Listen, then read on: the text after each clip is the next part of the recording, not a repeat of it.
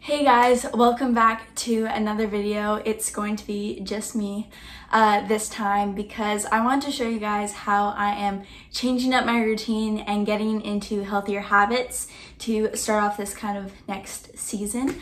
So the first thing I've been doing is drinking celery juice again. And to be honest, I don't really know why I stopped. I felt so much better on it. My skin was clear. I felt more energized, and so I actually even started drinking celery juice again. And one of the main reasons I know why I stopped is because I didn't like juicing every single morning. So instead now I will juice a whole stalk of celery at a time, and then I don't drink the exact amount you're supposed to. I just drink how much I want to.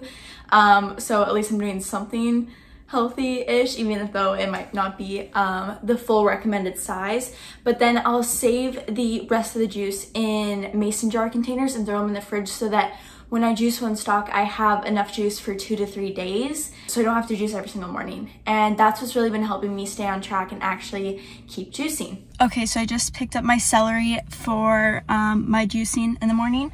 I got, let's see if you can see it. I got 3 big bunches.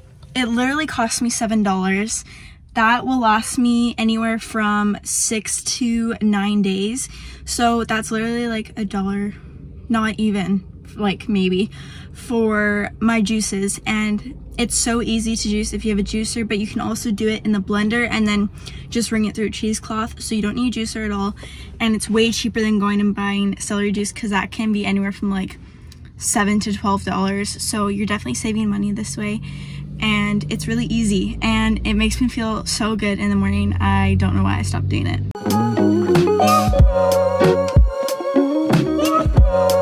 The second thing is switching up my eating habits. So I'm not gonna lie, I'm not gonna say let myself go, but I've definitely been enjoying myself during this summer quarantine, whatever you wanna call it. And so I live by an airport, so that's a plane right there. So I've been changing up my eating habits. I haven't really changed up breakfast other than the fact that I now have celery juice, and I'm trying to drink just coffee with almond milk in it or my iced chais, but I can't find any more of that concentrate right now. So just coffee and almond milk for me. And then I'll either have eggs and hash browns or avocado toast. Then for lunch, I usually make a smoothie. I'm trying to start making smoothies. You might have seen it a few vlogs ago. I do like a mango strawberry one. So I'll have that, or I'll have cheese and crackers, something of that sort. Then for dinner, whatever my mom kind of makes for dinner, or if I'm on my own or just with Dylan, we'll make some sort of protein, some sort of roasted vegetable, and then a salad. So my favorite is Italian or bratwurst sausage, or just oven, they're not fried, but oven cooked chicken thighs. I don't know, you just put a little olive oil, salt, pepper on plain chicken thighs and throw them in the oven, and they're super good. And then I really like riced cauliflower or broccoli, oven roasted broccoli, or sweet potatoes. I love making little like healthy sweet potato fries. And then for salad, I really like the bacon bistro salad kit from Walmart. That's my favorite, so I'll usually have that. For snacks, I actually make that chia pudding, the almond cinnamon one, which you've guys seen in my vlogs before. I put a little coconut chips, some sliced almonds on that, and that's really good. Or I make these chickpea chocolate chip like cookie ball things. You bake them in the oven and they're really good, and they taste like dessert, but they're chickpeas and they still have chocolate chips, so they still like are sweet. The third thing that I'm doing to change up my habits is actually working out again. I have taken such a long break from working out. I definitely want to get back into it. So my goal is to work out at least 4 times a week. So I want to at least do Iron Cycle, which is like the indoor cycling club near my house, at least once a week. I want to work out at home, and my family and my boyfriend and kind of like my cousins and I, we've really gotten into tennis lately. We all have tennis rackets, so we just go to our local park and play tennis, and that's super fun. And you actually get such a good workout in, and I'm not that great, but I'm getting better. So yeah, we love playing tennis. So like playing tennis, going for walks. I don't really love hiking that much, but I do like going for walks. So at least do some sort of physical exercise. I just said that really weird. Exercise sometimes 4 days a week. And I also teach dance, so that'll be on top of my 4 times of exercising. All right, so it's time to work out now. I haven't worked out in who knows how long, but I already booked my workout. Tomorrow I'm going to Iron Cycle, but first I'm going to do a 25-minute low impact core and booty workout from Pop Sugar Fitness. I highly recommend them. They're really good and they have so many different types of workouts. So I'm gonna do that right now.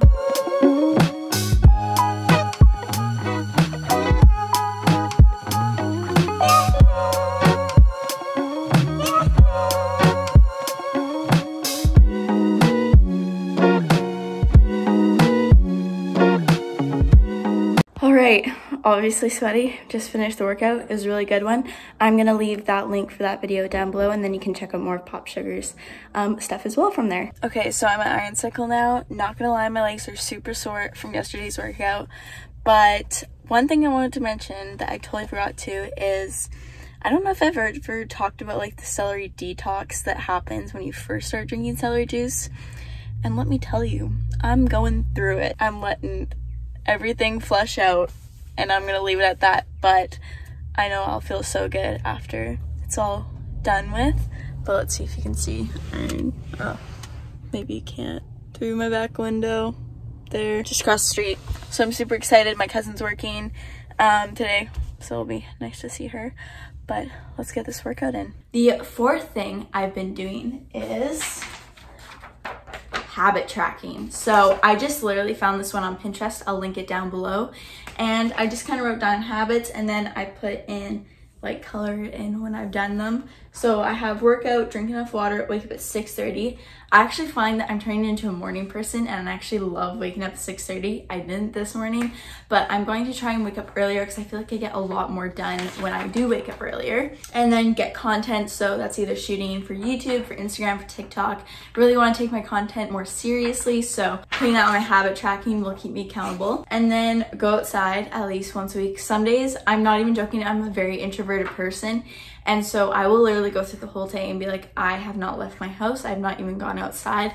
So I'm gonna try and go outside at least once a day, which I know might be shocking for some people, but I am a homebody and I love staying inside. Close all my rings on my Apple Watch. I'm very competitive on my Apple Watch, and I've synced up with like my boyfriend, my friends, my dad, and I always love closing my rings. So that's one. Morning skincare and night skincare. Sometimes, I'm not gonna lie, I go to bed without washing my face, which is disgusting. I should be doing that every single night. So this will definitely keep me accountable.